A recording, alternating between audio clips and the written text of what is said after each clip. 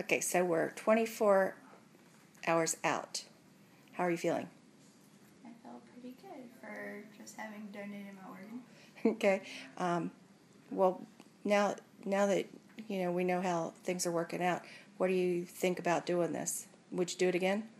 Yeah, I would do it again. Have you been sore? Yeah, I'm really sore in my abdomen, but not anything unbearable. Okay. Has everybody been good to you in the hospital?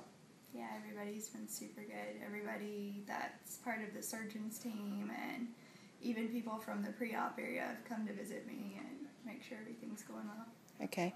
And you talked to Marshall last night on the telephone. What did he have to say? I did. He said he felt great. Okay. What else did he tell you?